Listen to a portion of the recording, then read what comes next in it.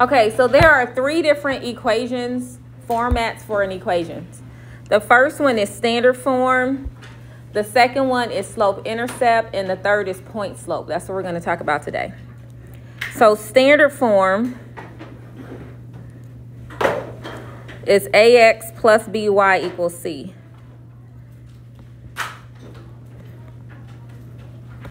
Let me go ahead and rewrite that. Hold on one second. All right, so standard form is AX plus BY equals C. Remember, for standard form, you have to have all whole numbers.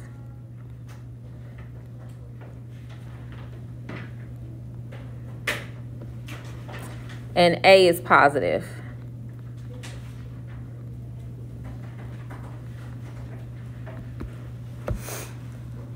So that's standard form.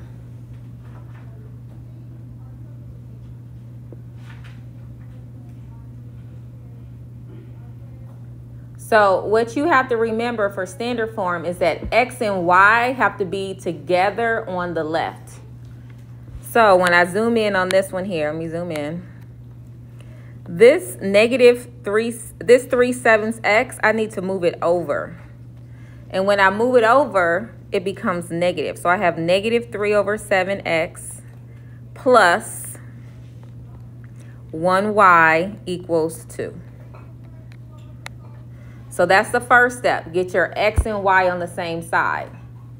But now we need to cancel out the fraction and make A positive. So we're going to multiply this entire thing by what? What do you think I'm multiplying it by? 7, good. But because it's negative, I have to multiply it by a negative 7. So multiply everything by negative 7.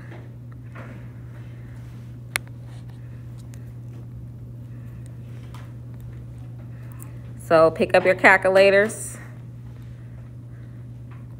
Multiply all three by a negative 7. And that is standard form.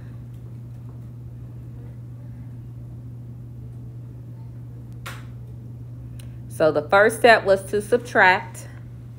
So we started by subtracting the 3/7 X. And then we had to multiply it by negative 7.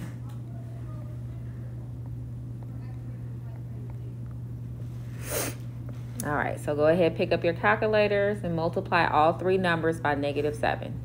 So you're taking negative 7 times negative 3/7. There's one there for you. So negative 3/7 times negative 7, negative 7 times 1, and negative 7 times 2. And Daniel, if you need a calculator, it's one behind you. Daniel, there's a calculator behind you if you need a calculator.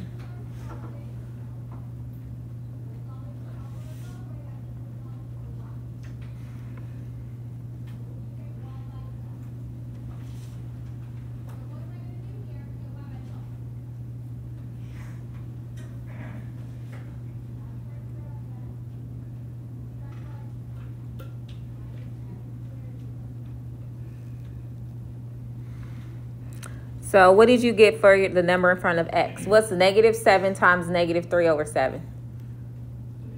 Positive 3, so you got 3X. And then negative 7 times 1 is negative 7Y equals negative 14. Who had that for their equation? And that's it. So what you have to ask yourself is, do you have all whole numbers and is A positive? And as long as you have all whole numbers and A is positive, then it is in standard form.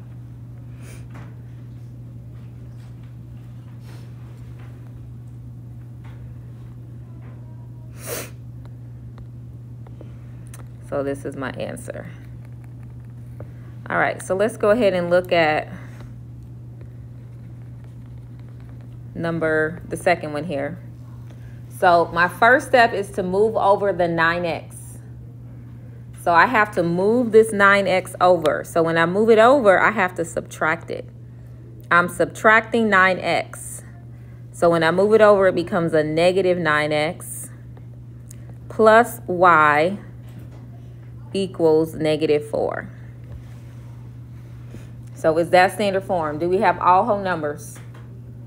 Is A positive though? No. So what do I have to multiply the entire equation by? What can I multiply by a negative 9 to get a positive 9? Negative 1. So multiply this equation by negative 1. You have to multiply everything by negative 1 in order to make A positive.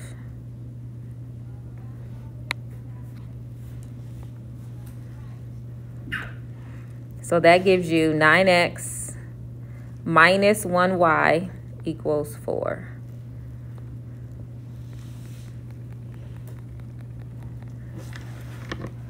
And now that's standard form.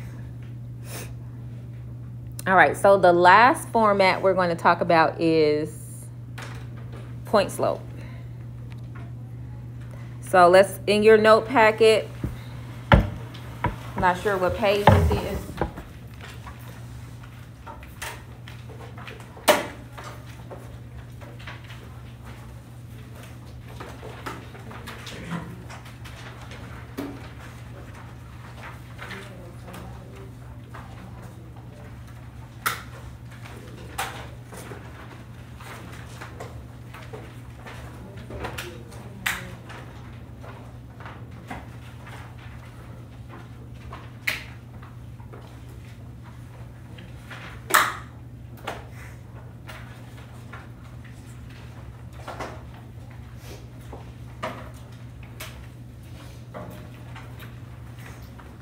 All right, so what page number is this? Can you guys tell me what page is point slope? Anybody find the page?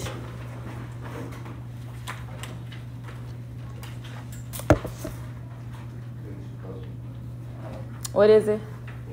12. Go to page 12, y'all.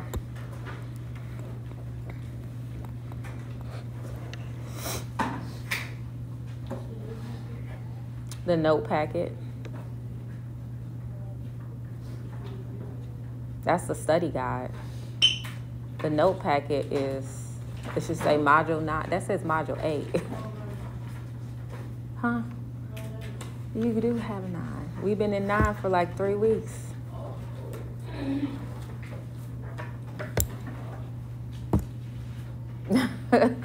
Okay, so we all there? Page 12? All right, so the last format is point slope. So this is point slope. I'm going to go ahead and zoom in real quick. It's in the very top sentence. This is point slope.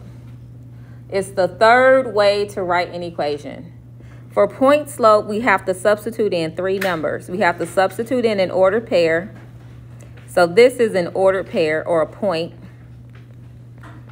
And we also have to put in the slope. Okay. So as long as you know those 3 things, if you know the slope and a point, then you can put an equation in point slope form.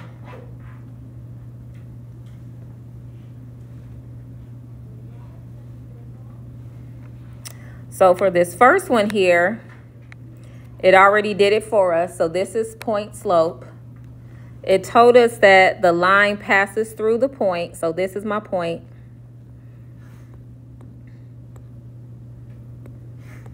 So this will be my x1 and y1. And then it also told us that the slope is 11. So that would be m. So all we had to do was substitute into, if you kind of think of this as 3 boxes, you got to put a number in each one of these boxes. So in the first box, they put y1. In the second box, they put slope.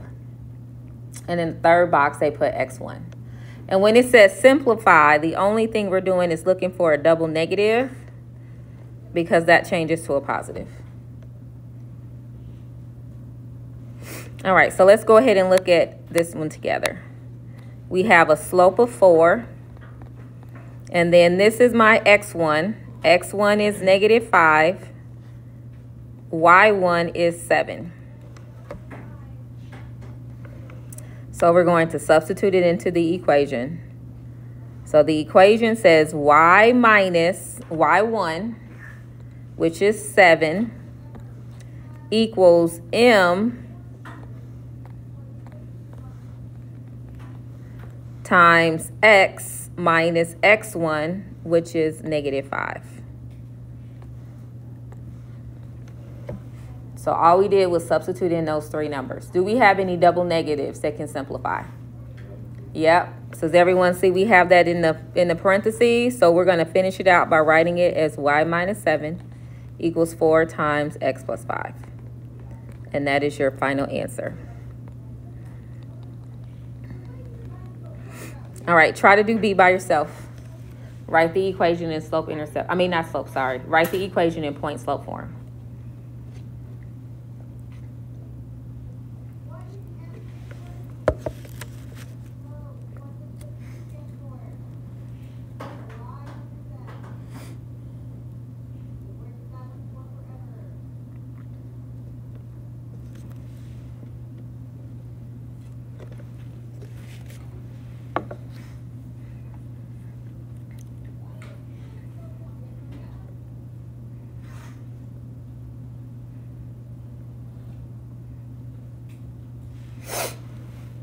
Cortez, you should sit up.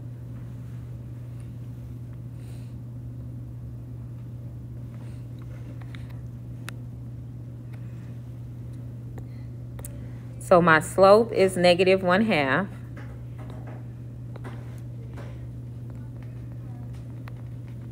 What is x1? What is the x value in that order pair? What'd you say? 2, yep. And then what's the y value in the order pair? -8.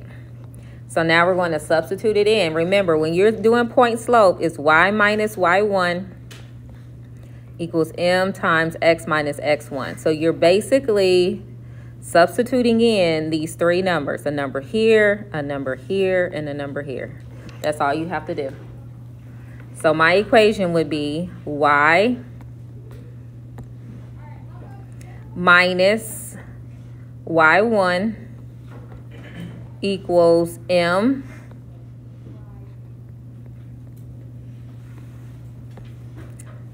x minus x1. Does everyone see there? I just substituted in those three numbers. Do you see any double negatives that can change to a plus? Yep. Where is that double negative at? With the y or with the x? With the y. So your final answer would be y plus 8 equals -1/2 times x minus 2.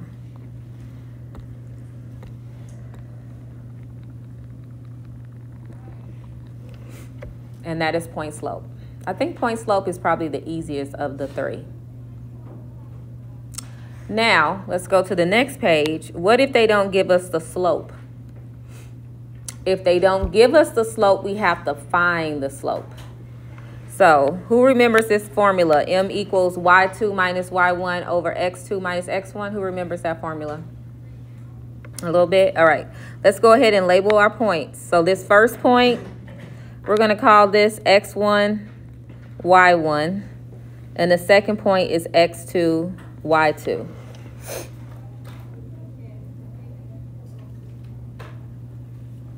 So M equals,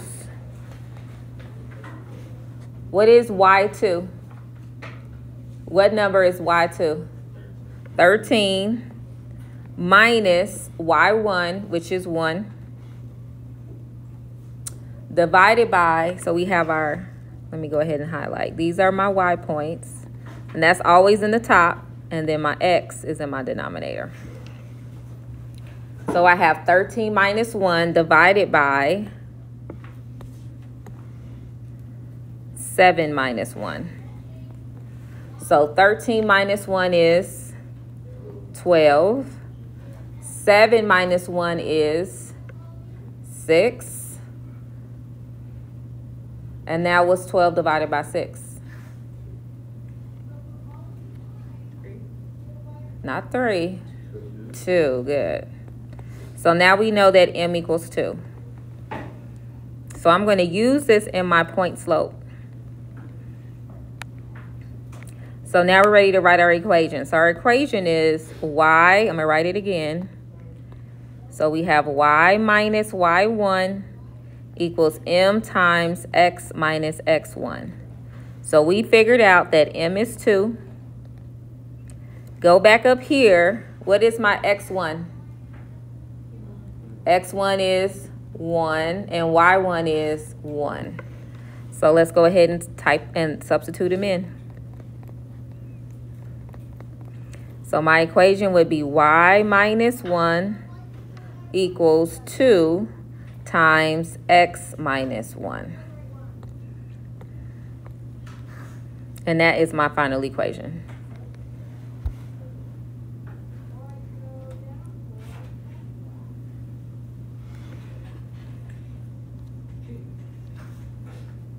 All right, now let's go ahead and look at the next one here. We're going to find our slope. So for the second one, go ahead and find your slope.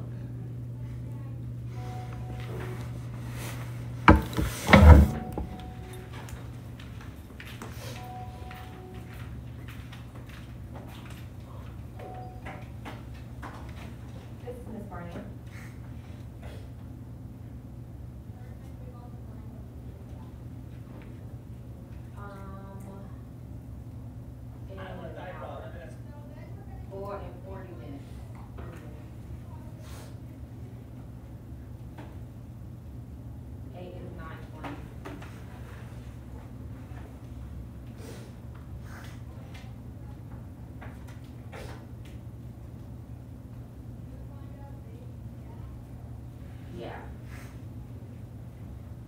So come back in 40 minutes. Okay. So first we have to find our slope. So let's go ahead and label our points. X1, Y1, X2, Y2. So M equals, go ahead and substitute it in and find your slope. Everybody find your slope. Substitute in the numbers and try to find your slope.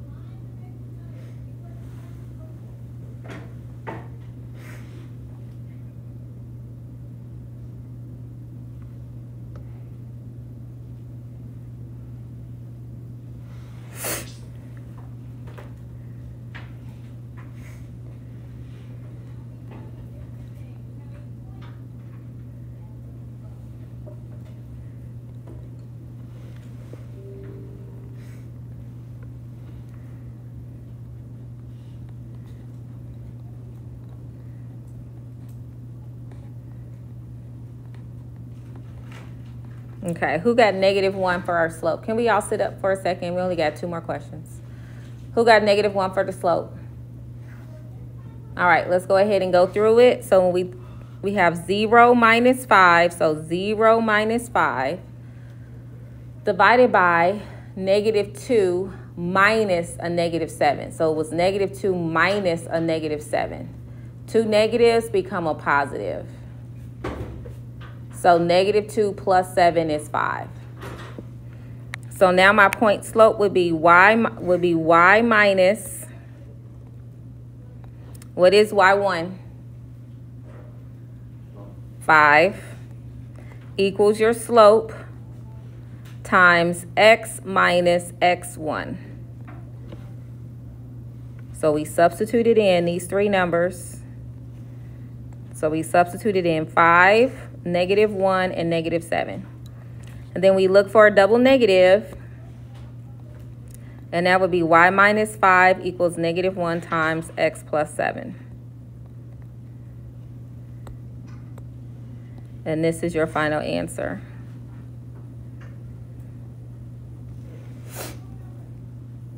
All right, try to do B by yourself. I'm going to come around and check.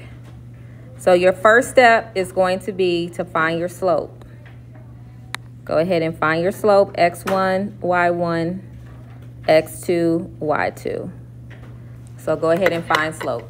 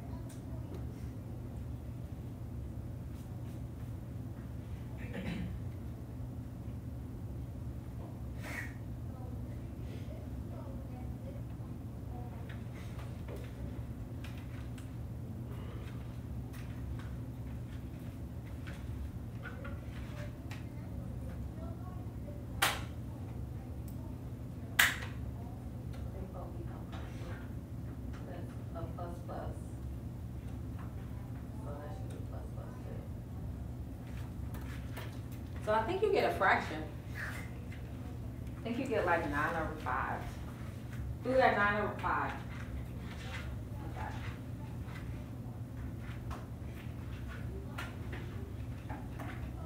Okay, you can leave it as a fraction. You don't have to make it a decimal. All right, so now that we have 9 over 5, and we can go over that. So we have our slope. M equals 3 minus -6 over 1 minus -4. When you have two negatives, it changes to a positive, which is why we get 9 over 5. So my equation is y minus y1 equals the slope times x minus x1. And again, whenever you see two negatives, we change it to a plus. And this would be your final answer. All right, use this time to finish out homework 3. Homework 3 is due tomorrow, and start on your study guide. So everybody could use 25 bonus points. So looking at your review, your test is on Thursday. If you've already finished homework 3, raise your hand and I'll give you your points.